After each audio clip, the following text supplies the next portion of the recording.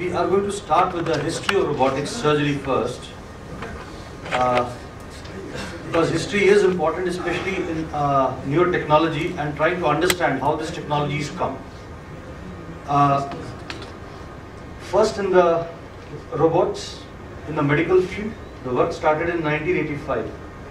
This Puma 560 was placed for a brain biopsy under CT guidance. 1988, robot from Imperial College London, he used a robot to perform prosthetic surgery. And 1992, this was used in femur by the orthopedicians. The original robotic system was not what we have today.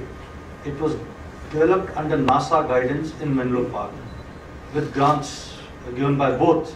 Initial idea was to have, the people were going in space, to have somebody controlling or trying to do surgery in space. That never worked out, probably that was too far a vision.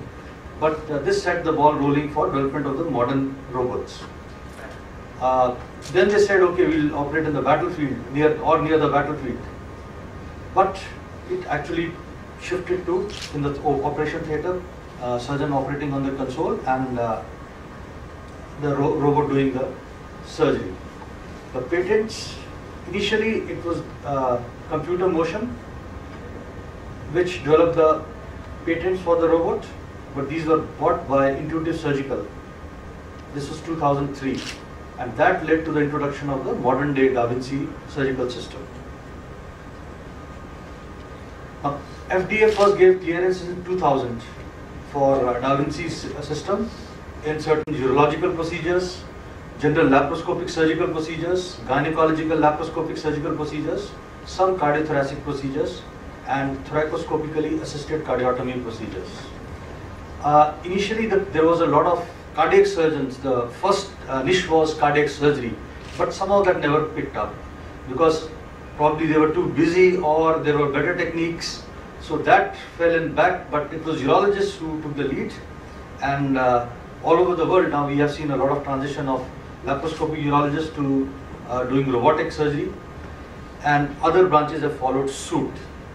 Gynae, thoracic surgery, some vascular surgeons, and E.N.T and head neck surgery. So there is where we start. And in E.N.T and head neck surgery, there are two gross indications. One is transoral robotic surgery. The other is robotic assisted thyroidectomies. Now other areas are also picking up. There are reports, we'll come to that, what is happening in certain reports of infratemporal fossa lesions being addressed robotically, skull-based lesions, sleep medicine. Sleep again is a huge area and there is a lot of potential. Sleep medicine, initially we had conventional procedures like UPP and all. Then the chest medicine people took over, the days were of CPAP, BiPAP. Again, it was realized that for static obstruction, we were doing surgeries. Wherever there is a nasal obstruction, there is DNS, there is adenoids. But for dynamic obstruction, is there a solution? And multi-level dynamic obstruction. Suppose the dynamic obstruction is at the palatal level or base of tongue. So there where a robot has a place. And Dr. Scott is going to talk more. Now, starting for T.O.R.S. T.O.R.S was the initial E.N.T field where there was interest. And initial obstacles were how to, the robotic arm, as you've seen, it's huge. The mouth, the pharynx, larynx, they are very funneled organs. It's very difficult to produce arms. So that was the first problem. The second was the suspension. We were doing suspensions for our laryngoscopies, but to suspend a robotic suspension system and to devise something which gives you exposure not only of the oropharynx, but also base of tongue, vallecula, supraglottic larynx, with enough space to allow your robotic arms also to go in. And the third problem was of hemostasis. If you were working in the base of the tongue, lingual arteries, there are problems. If you are inside, so you have to have a good hemostasis. So initially what started were some preclinical experiments. And these guys, they used airway mannequin exposure and tried getting exposure of the laryngopharynx. They used initially conventional mouth gags. And it was soon realized that robotic arm, there was no way robotic arm could go into a laryngoscope, conventional laryngoscope. So it had to be mouth gags, which had to be used. And then the problem occurred at extremes of the operative fields. the lateral extremes and the distal extremes, how to reach that exposure. So then, this gentleman, Hoxton and co-workers, they use a Dingman and some retracted the tongue like you saw yesterday with Prolene sutures and got out the tongue. They did a series of cadaveric dissections using 8 mm and 5 mm robotic instruments. So after this work, the actual work of T.O.R.S, it started in Pennsylvania by Dr. O'Malley and Weinstein. This started somewhere around 2004. There are a lot of centers which have developed. Yesterday it was told there are 3 training centers and there are 30 or 40 observer centers in USA itself. And Dr. Gannon and Dr. Scott's centers also, I'm sure they fall in that. But here, the work started here in Pennsylvania. What were the advantages to conventional surgery?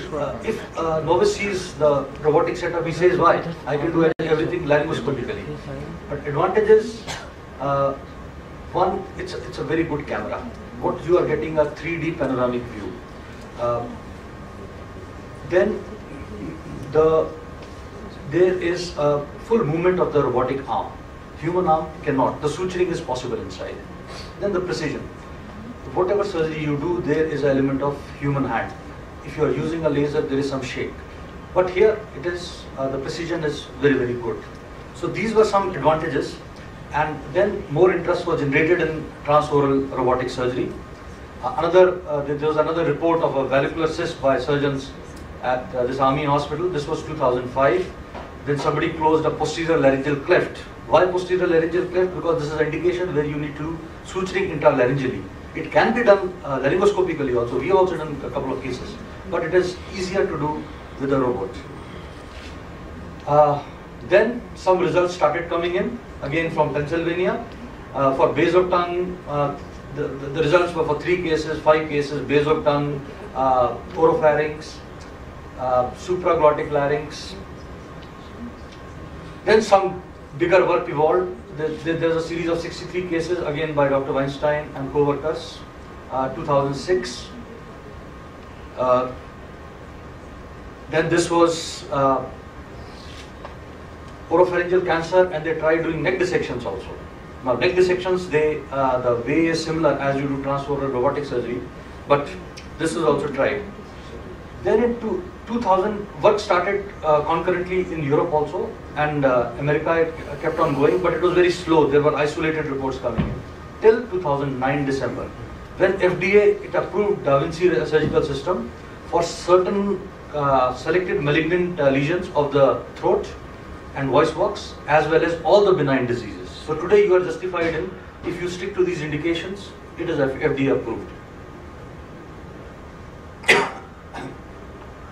Now another series, they took up different oropharyngeal and laryngeal lesions, early 54 patients with good results. The outcomes were better in terms of swallowing, dependency on the PEG tube, hemostasis. The cure rates were similar. Then this gentleman, he studied the outcome of T.O.R.S for HPV virus, positive negative oropharyngeal cancer. This was for recurrent oropharyngeal tumors, post-chemoradiation. Now what started happening in certain centers is that instead of giving chemoradiation initially for oropharyngeal cancer, they started doing T.O.R.S and then following up the patient with chemoradiation. Advantage of T.O.R.S was you could dissect lateral to the tonsils, and you could protect the carotid artery, which is still lateral, in an efficient manner. Now, the same time, work on thyroidectomy started. Most of the work in thyroidectomy is from Korea. There are series as big as 1,000 cases. Though trans or robot-assisted transaxillary thyroidectomy is a cumbersome approach. It takes, you have to go through axilla. We'll come to that in the setup. But despite that, some people are very highly convinced, and there are a lot of large series being presented about robotic thyroidectomies. Then sleep, as I mentioned about sleep, Dr. Scott is doing a lot of work on sleep, he was telling me yesterday. Then Dr. Claudio from Italy for base of tongue reduction. The base of tongue is an area where to date what you've been using is either coagulation or radio frequency, putting 2 needles. But the bulk, there is a huge bulk of the tissue there. You can use carbon dioxide laser also.